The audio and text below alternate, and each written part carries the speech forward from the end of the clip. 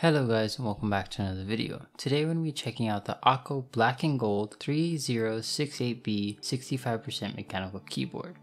Now this keyboard goes for $90 on Amazon right now and comes in two variants, the Jelly Purple Switch variant and the Jelly Pink Switch variant. There is also a prunus version of this keyboard, which is a white keyboard with their pink and hot pink keycap set. If you are looking for a pink keyboard, well, Akko has you covered, and it is at the exact same price with the exact same switch options. So inside the box you get the keyboard, a keycap holder, a USB to USB-C cable, a 2.4 Hz USB connector for your computer so you can use it wirelessly, and you get the yellow accent keys. So all in all, you get a lot for your money in this scenario. Usually Akko keycap sets go for like $60 by themselves. The fact that you're getting premium high quality Akko keycap set on a board that only costs $90, that also comes with Akko's very good stock switches with a pretty nice board that is also wireless, Bluetooth and wired, is crazy to me because it is all for the low price of $90. It is a north facing board with RGB and 3 to 5 pin hot swap support. But the weird thing is, at least for mine, I did not get a switch pooler inside the box. All I got was a keycap holder. Now the switches in this board configuration I'm using are the Akko Jelly Purple switches, which are a tactile switch, and honestly I don't really know if I'm a big fan of them.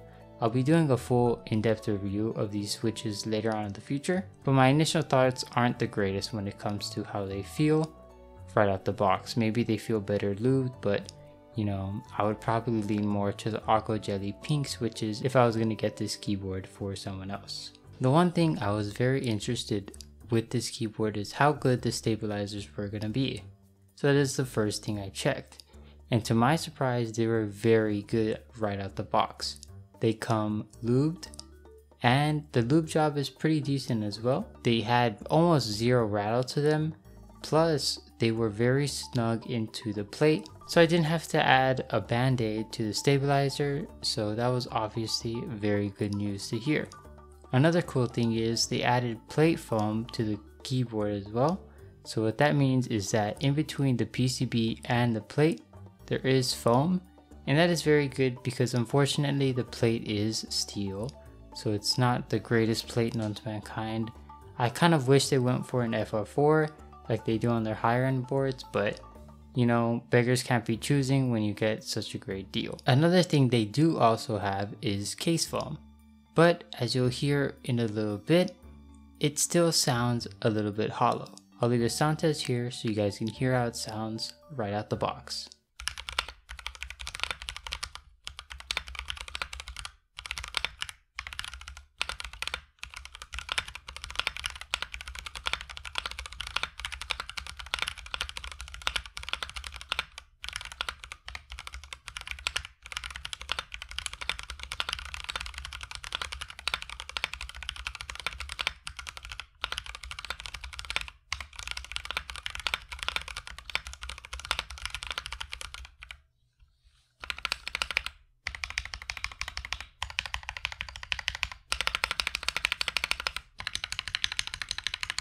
So honestly, doesn't sound too bad. It sounds a little bit hollow. I don't really like how the modifier keys sound, but I think that's just the switch. It's not the stabilizer's fault because, you know, like I said, they're lubed and they aren't wobbly and they don't rattle at all.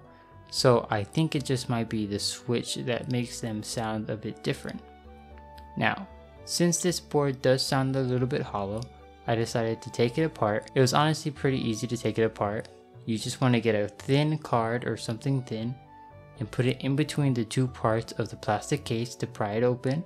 Once you do that, there are only 3 screws holding the plate to the keyboard case. Once you get those 3 out, then you want to detach the wire connecting it to the PCB, and then you're free to go. So what I wanted to do was add tape to the back of the PCB because not only does it remove hollowness, but it also makes the keyboard sound deeper as well, which is obviously a very nice sound signature that I personally prefer.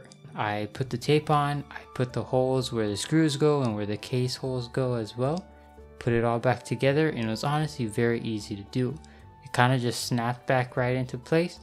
I put the top cover on, and here is the modded sound test of this keyboard.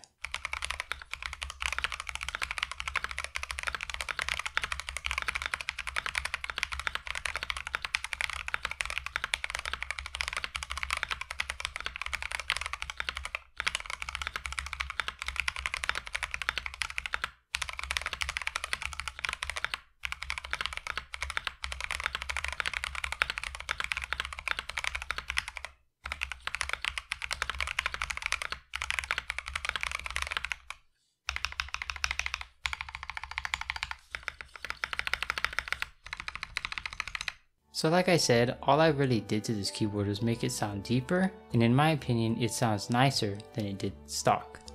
Not only does it sound deeper, you also remove that hollowness I was talking about earlier. Overall, I think this keyboard checks all the boxes that you could ask for. Good stabilizers, pretty decent switches, and a good build quality overall. I think the only thing it leans off of, sort of, is the fact that, you know, it does have a plastic case. This plate is steel and it is north facing, so you do have to worry about cherry profile interference. But I think this keyboard is targeted at people who are entering the hobby, and if that's the case and I'm correct, then this is probably the best entry-level keyboard or budget keyboard that you could buy at the moment. I'll be leaving a link to it in the description below if you do choose to buy it. And other than that, I'll see you guys in the next video. Peace.